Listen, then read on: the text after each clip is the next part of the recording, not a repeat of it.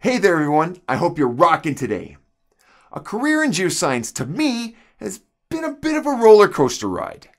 I've traveled around the world and seen some cool places, I've studied intensely interesting topics, and I've had several deep existential crises questioning my life choices because of it. In this video, I'm going to talk about my thoughts about geoscience as a career path. Before we get going, if you have any questions or concerns, or anything you want me to talk about, just leave them down below. Let's get rocking.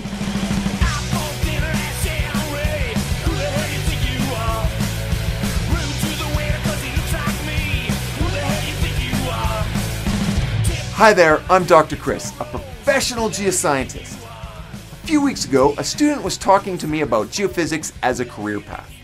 She pointed out that I was doing well, and I said, currently yes, which got me thinking, hey, what a great idea for a video.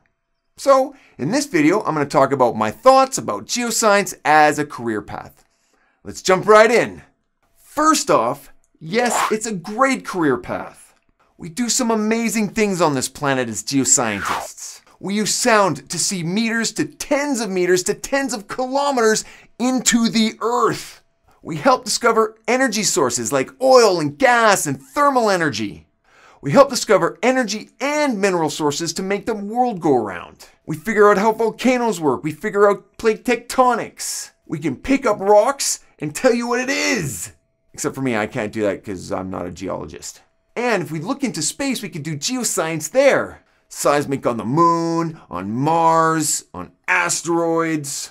In all seriousness though, it's a pretty good career path if you like hands-on science. A couple of the good benefits include reasonably good wage, being able to travel, getting outdoors if you like the hands-on and you get part of a field crew. All in all, it's a fairly good career angle until I come to my second answer.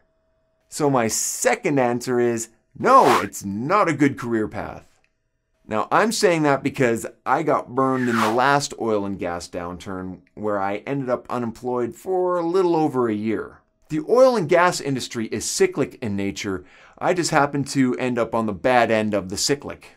I ended up on the trough. I missed the peak. Also, I feel that the general public doesn't quite appreciate geoscience as it should.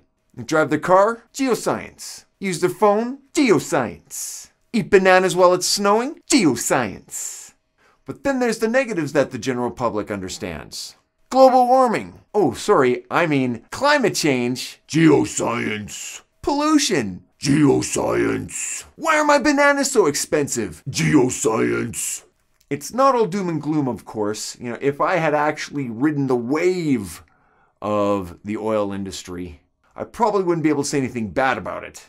Which brings me to the final answer, which I would say is more of the real answer about geoscience as a career path. Answer 3. You gotta love what you're doing.